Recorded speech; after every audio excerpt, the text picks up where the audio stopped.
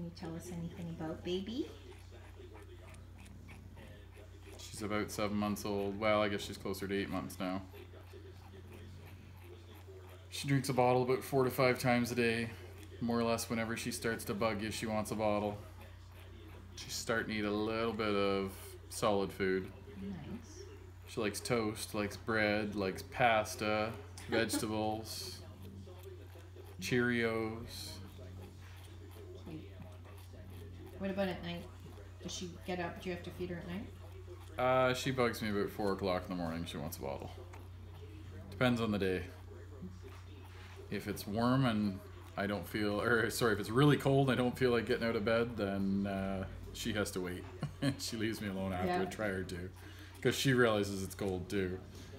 But if it's fairly warm out, it's not a big deal to get up, grab a bottle, and get back in bed.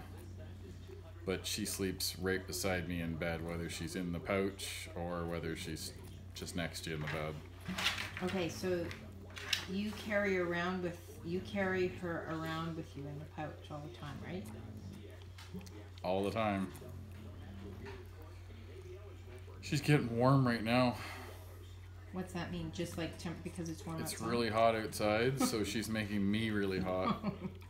Little furnace. Yes. I like to pass her off occasionally just because she does start to get heavy too. She's about 7 pounds and the strap sits on your neck all day. You do notice it after a few days. Yeah, definitely. How much does she weigh? About 7 pounds.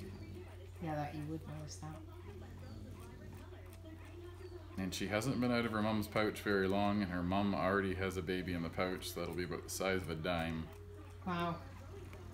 So it'll take 7 months to get to this size here, or almost 8 months. So as soon as that baby is out of the pouch, is there another one in? Within about 5 days, the other baby was born. So is that baby already in there? It's already, yeah, we've already seen it. We've already looked. Wow.